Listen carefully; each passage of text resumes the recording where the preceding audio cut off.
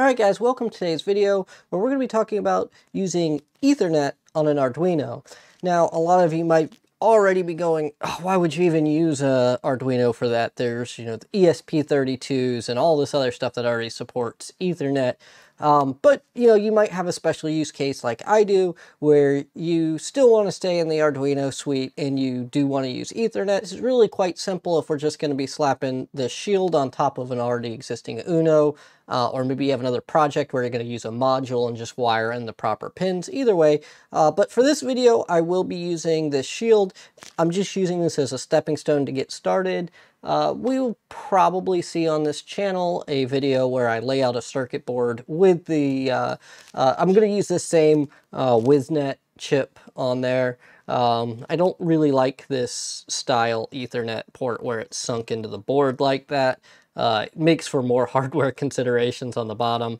But yeah, I'd probably come up with a pretty similar layout, probably copy there since it's open source for the most part, and then do that for my layout. But in this video, we're just going to be putting this on top of an Uno and getting a quick down and dirty look at getting started with this. So, and yeah, stick along because I think I'll hit on a couple of topics that I've noticed really aren't covered in other videos, or well covered in them at least, on this subject. So yeah, let's take a look at how this actually mounts on the board and how it fits, and go from there. Okay, so let's jump right into the hardware.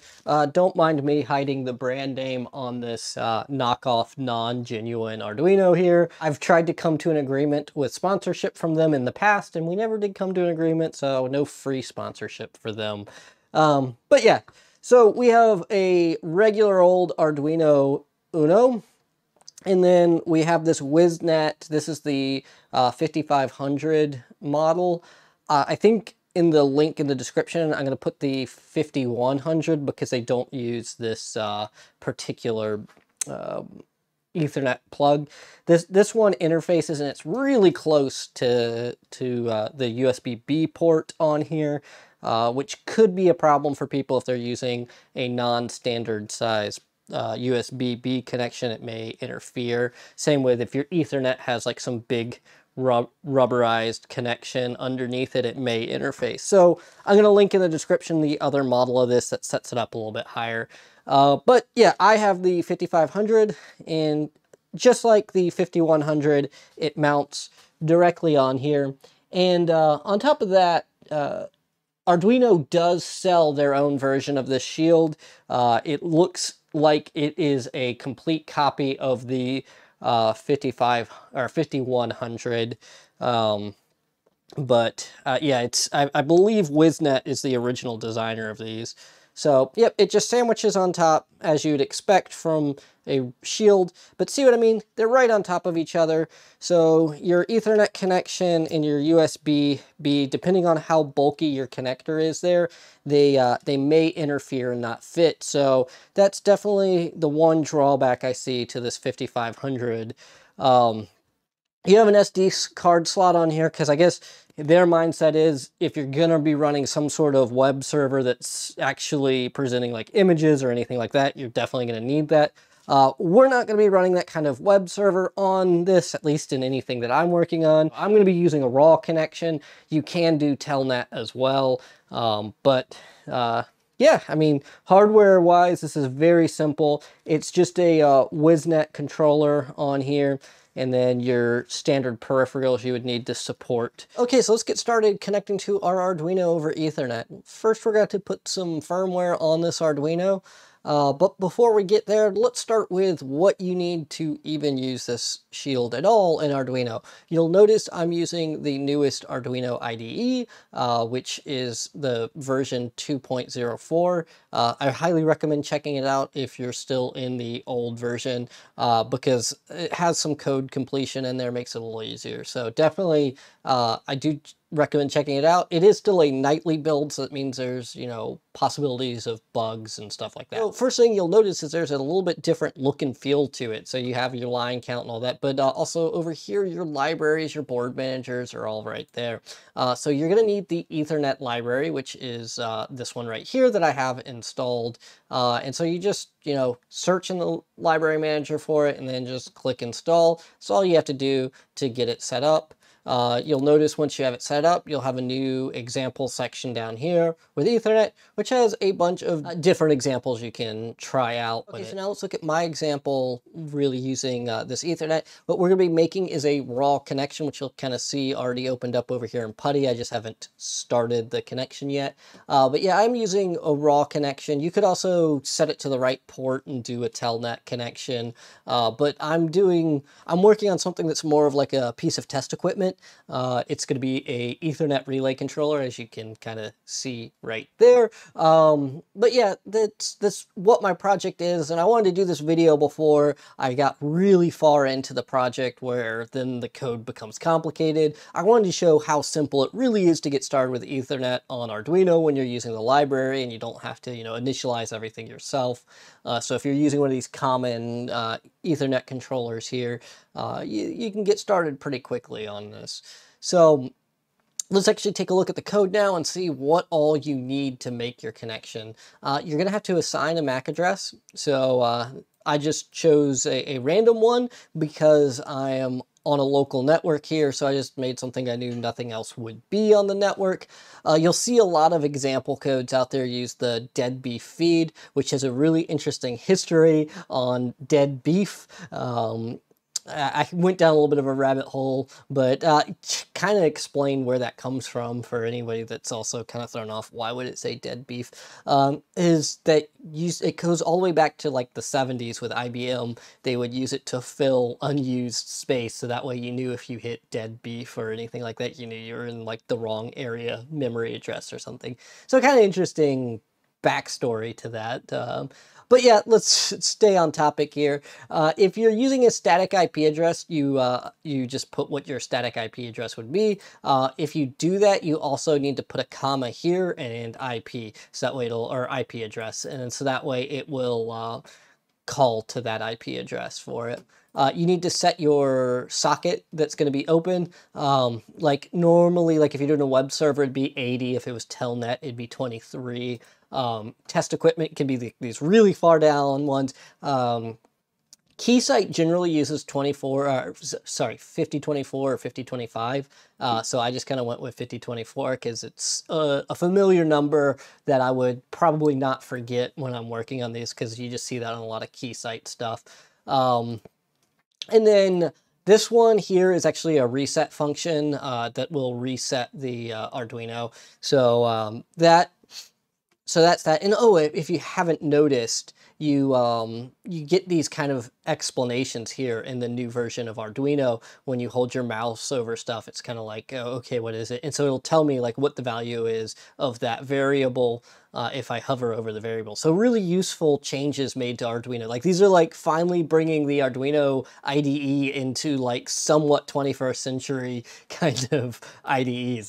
This used to be like using a text editor that just highlighted stuff. So it's so much better now with this update. I really do recommend trying out 2.0.4 or whatever's the latest and greatest when you when you see this video. So if it's changed, but yeah, so this one just pulls this function, which should reset the Arduino. I actually haven't tested it yet, so we will test this in the video. Let's add another line here that will let us know if it actually failed. So reboot failed. There we go. If it makes it to there, we know it didn't actually reboot. Oh, we need to move the client stop in that case. Okay. Yeah, we'll just control. We'll move the client stop. You really should do the client stop before it resets, but we do want to actually be able to see that print if it doesn't print. Won't make a big deal. But yeah, that's kind of what we have going on here for the code. What it's going to do here now is, okay, so back to where we were in there. So we have the Ethernet begin, and we just declare the MAC address. So that way it'll get the IP address from the DHCP server. If we put the comma and the IP address in, then it'll treat it as a static IP, and then we'll just do this server begin function. So now we come down to our main loop here, and it's basically if the client's available. This is just like doing if serial's available. We will read the string. So the command equals read string until, and then we're going to stop on the carriage return bit, because when you hit enter on Putty, it's going to send a carriage return and then a new line. So we'll just stop at the carriage return and use that for functioning. I really do need to add some more parsing into there, because there's going to be like more to these commands than just this. But for right now, this gets us started and gets us moving and keeps it simple. So yeah, we're just going to make a string that's reading a string, and then we kind of decide what our commands are based on what the string is. We could do like a default, like a case switch, where it would then just kind of reply like invalid command or something. But let's just keep it simple for this video. So let's actually upload our code. So we got our USB plugged in, and we got our Ethernet connected up top. We are actually uploading it over USB for this, so we got the right COM port set. We got the Arduino Uno selected. So let's go ahead and upload to the Uno. Okay, we are uploading it now, and it's done. So let's open our connection. We have a open connection here. So let's type in our command that we know it will respond to, which is the IDE command, which is the identifier command for Skippy. Yeah, if you haven't noticed, right now I'm working in kind of like a Skippy style thing. I'm not going to follow all the rules to Skippy and make it like this IEEE compliant Skippy thing, but I'm going to make it where it works good enough that anybody that's used to Skippy should be able to use it. So there we go. And it doesn't work if you mistype the command. So I mistyped the command there. So let's go ahead and type it in correctly this time. IDE, which is why it might be useful to have that invalid command thing there. So there we go. We got our Ether Relay version 0.1, which is what I'm going to kind of call this thing when it's done. I mean, I may change the name, but for now it's Ether Relay. So let's go ahead and see if the reset function works. I haven't tested this out yet. So RST, enter. Rebooting, we never did get to the reboot failed, so it does in fact reset it. So we actually should get an error if we try to connect again, I believe, because we aren't. Yeah, so now we have a network error because we didn't reinitialize that connection to it. So yeah, it's like software caused a connection issue, abort. So yep, that is what happens if you reboot the thing in the middle of it. If you were to like upload and then, so you have to restart your Putty connection to it. I guess I should mention right here what Putty is for anybody that hasn't ever used it before. It is a terminal client for doing these kinds of things. You can do serial connections, which you can do. You just define your port and your baud rate. You can do SSH, RLog, and Telnet, and these other ones. You can also use Kitty, which has some other functions to it too. It's very similar to Putty. It's like a port of Putty that has some more functions to it. One of the nice things about Kitty is you can do scripts with it. But yeah, either one will work for doing what we're doing here. But yeah, Putty, and you just put in your IP address. If you use a dynamic IP address, you're gonna have to go into your router and look and find it. So you just open up your router setting. It's gonna vary for whatever your router is and see. So you might want to use a static IP address if your router will support that, just to make it easier on yourself. I specifically want this thing to be dynamic. Going back to these MAC addresses right here. So when it's a hobby use kind of thing, you can really use whatever MAC address you want, as long as it's not repeating one that's already on your network, as long as you're staying on your private network with it. You're really fine with doing whatever you want. A lot of the high-end or more expensive modules are actually going to come with an assigned MAC address, so that it'll be on a piece of paper in the box or something like this. But some of these cheaper, lower-end ones, which the WIZnet, this is a genuine WIZnet one, is actually a pretty nice one. Most people go for the clones, but WIZnet, even with their genuine ones, they don't give out a MAC address to save money. You have to buy these blocks of MAC addresses from IEEE to get one that's like assigned that no one else is using. So, you know, if you're going to sell a product, you really do need to buy a block of of the MAC addresses, or buy chips that come with them, because some chipsets will actually come with a MAC address on there. So just kind of keep that in mind when it comes to product design. You're either going to have to buy a block, which for 4,000 MAC addresses, it's $500. So just kind of give you an idea of there. If you buy 1,000,000, it's like a couple thousand, or yeah, I think it was like $1,500 to buy 1,000,000 MAC addresses. So definitely something to be aware of if you're making a product, on numbering your MAC addresses and stuff, and then just, you know, you just go sequentially through the number that you purchased until you run out. But if you're doing hobby stuff, you know, you can get away with a dead beef for, you know, whatever you want.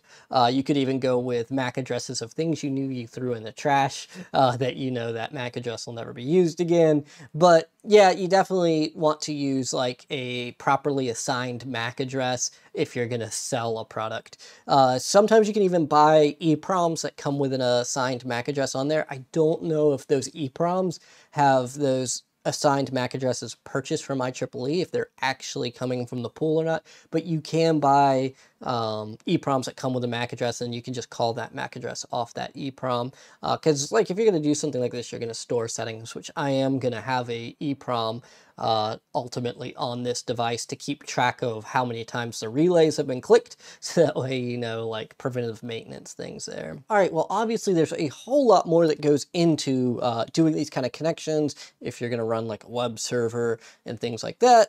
But for doing a simple, like, I want to communicate to an Arduino over the network, this will really get you started here with this video. One of the things to keep in mind when you think about Arduinos and if you should do Ethernet on it is keep what your goal is realistic with it. So if you're trying to run like a MySQL database and stuff like that, you're not going to be able to do that. You need a you need something like a system on chip, like a Raspberry Pi or something like that, to do that kind of product. But if you're trying to do something that, you know, turns on and off a light, or, you know, any of those IoT kind of simple things, read some sensor data and send it back, that's something that, you know, an Arduino or an STM32 or something of that nature would really, you know, kind of shine. But yeah, you know, keep your expectations realistic with making an Ethernet or Wi-Fi connection. I was not interested in doing Wi-Fi on here. I just wanted to keep it a strictly hardline Ethernet. So I hope I was able to help you get started with your Arduino project on Ethernet. It's not something outside of the realm of possible. I know a lot of times if you ask, hey, can I do, you know, IoT things with an Arduino, people look at you like, why would you do that? You know, that's just not what they're for. But they really can do it. They're plenty powerful enough to do this kind of thing. So definitely keep your mind open when it comes to this. And yeah, I hope you guys liked the video. I'll see you in the next one.